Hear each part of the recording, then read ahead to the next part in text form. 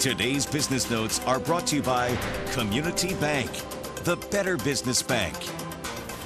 Hello, I'm Stacy Smith, and in today's business notes, you would be hard-pressed these days to find any upbeat economic reports, and today the story was much the same. The latest report to show just how hard the economy has been hit deals with manufacturing.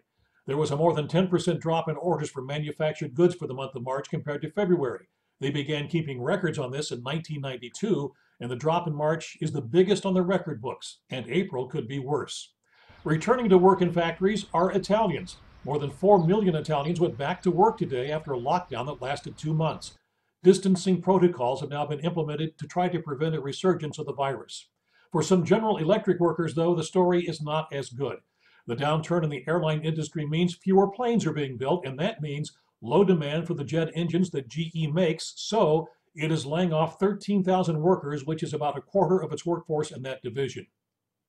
There's a lot of talk that JCPenney and Neiman Marcus will be filing for bankruptcy, but J. Crew is the first of the retail chains to file for protection. The company had to close 500 of its stores because of the pandemic, and now it expects to lose $900 million in sales. And on the subject of firsts, California is the first state to borrow money from the federal government so that it can pay increasing claims for unemployment benefits. The state is borrowing $348 million, and it can borrow up to $10 billion by the end of July.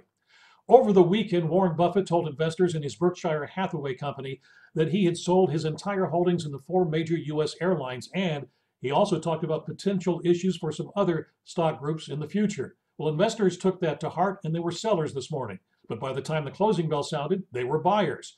Here now are the closing numbers for the day. The Dow Jones Industrial Average posted a gain of 26 points. The NASDAQ was up 105, and the S&P 500 gained 12.